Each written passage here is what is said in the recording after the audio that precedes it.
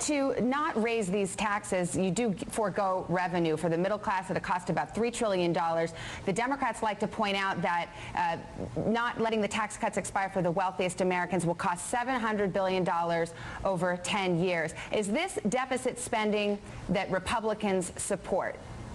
Look, we don't have this problem in Washington because we tax too little. We have it because we spend too much. We have a spending problem. If we were to raise taxes now, which is a terrible idea, they would simply spend it. The president's already conceded that. It would simply be used to expand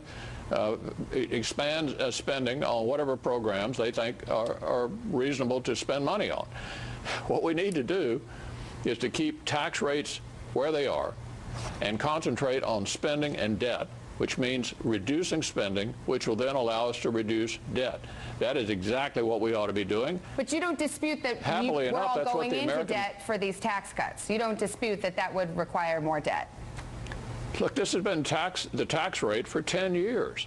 We are in the situation we're in because we spend too much, not because we tax too little. But tax revenues have grown over the years. Tax revenues have grown over the years at the current tax rate.